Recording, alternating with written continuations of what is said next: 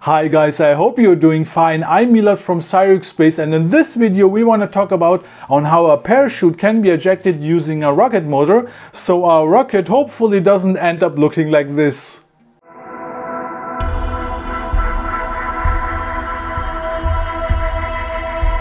So in theory we want something like this. We have our rocket ready to launch. Our rocket takes off and reaches the apogee, and in a suitable point in time during the descent the parachute should be ejected.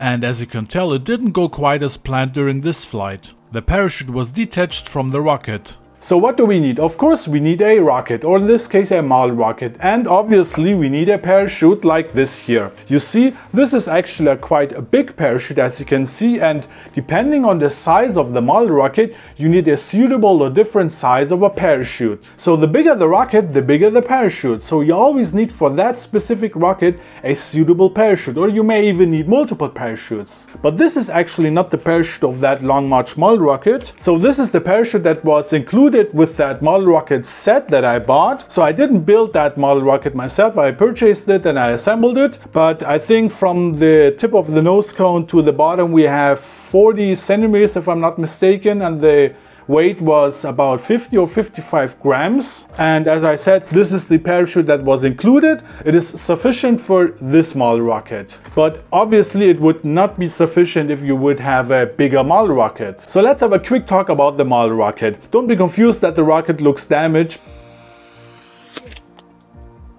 but that's going to be the subject of another video, just ignore that for the moment. Okay, so this is the Chinese Long March model rocket.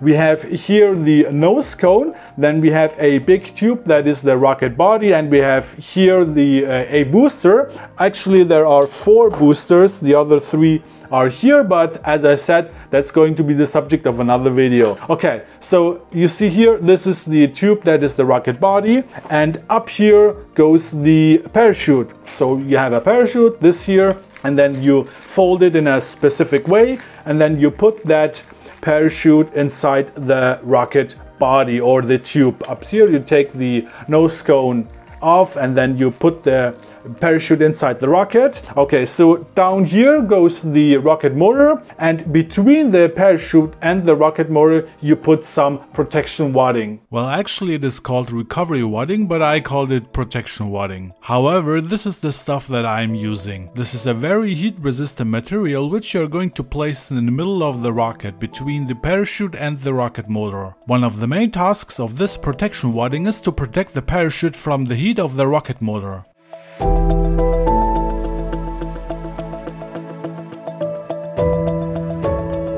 So how can we eject the parachute using a rocket motor? Okay, let's talk about it. So we have the rocket motor and we put the rocket motor inside the rocket like this, okay? The model rocket sits on the launch pad, we ignite the rocket motor, and we have a liftoff. The rocket motor takes off, flies into the sky, and then we have actually different phases of that rocket motor. So the rocket motor has different phases. In the first phase, the rocket motor generates a thrust. We need that thrust obviously for the rocket to take off and fly hopefully into the sky. So that's the first phase. After the first phase, the thrust phase, we have a second and a third phase. But let's talk about the third phase first. In the third phase we have a little explosion that comes out of that hole here. That's the opposite side of the nozzle. You can actually hear the little explosion in this video here. So this is the first phase. And now listen carefully, you can actually hear the little explosion.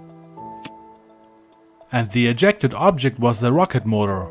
That little explosion generates a overpressure inside the tube of the model rocket, and what that overpressure does is actually just pushes out the nose cone of the rocket, and that nose cone itself pulls out the parachute. And now back to the second phase. What is it? The second phase is actually just a delay. So we have the first phase in which the rocket motor generates a thrust. Then we have the second phase in which the rocket motor does not generate any thrust. And we have the third phase with the explosion which ejects the parachute. Let me give you an example. We have here D9-7 rocket motors. Okay, they look like this. We have a total impulse of 20 Newton seconds. We have a thrust of 9 newtons, of about 9 newtons, and a burning period of 2.1 seconds and we have a delay of 7 seconds. So those 7 seconds mean that there will be a delay from the end of the thrust phase until the parachute will be ejected. So you have to choose a suitable rocket motor for your rocket.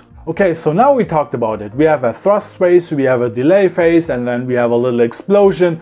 But can we see that? I mean, how does it look like? And here comes my model rocket test stand into play. This here is my rocket motor test stand, and it is not finished at all. As you can see here, those are some cables here. This is a load cell, and this is the rocket motor holder. The holder itself is 3D printed. I used a transparent filament, and you can just take a rocket motor, put it inside the holder, ignite it, and see what happens. There will be a separate video on how I built that test stand, so stay tuned for that.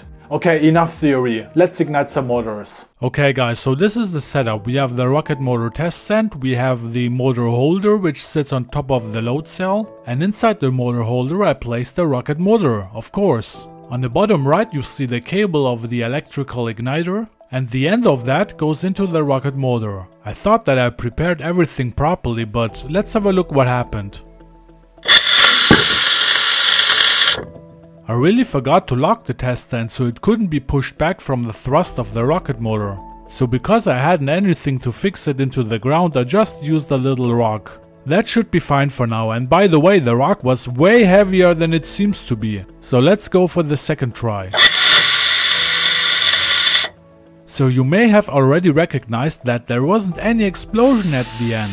And this is because there are different types of rocket motors. This particular rocket motor is not suitable and cannot be used to eject a parachute. As I said before, you have to use a suitable rocket motor which is capable to eject a parachute. Let's have a look at this one here. We saw the first phase with the thrust, and now we see the delay phase which we discussed before. And this was the third phase with the little explosion which usually would eject the parachute.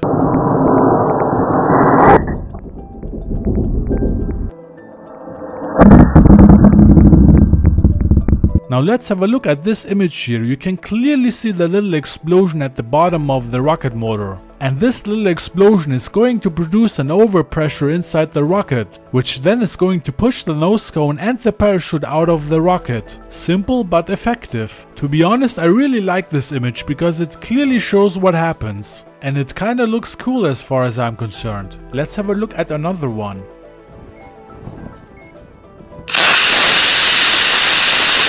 This is the delay phase again.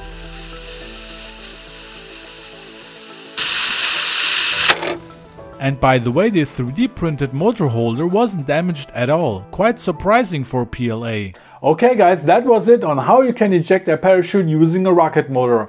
I hope you liked it. In that case, give it a thumbs up, subscribe to the channel if you want more of that content, and click the bell icon if you want to get notified in case of a new video. Until then, take care and don't forget to rock it.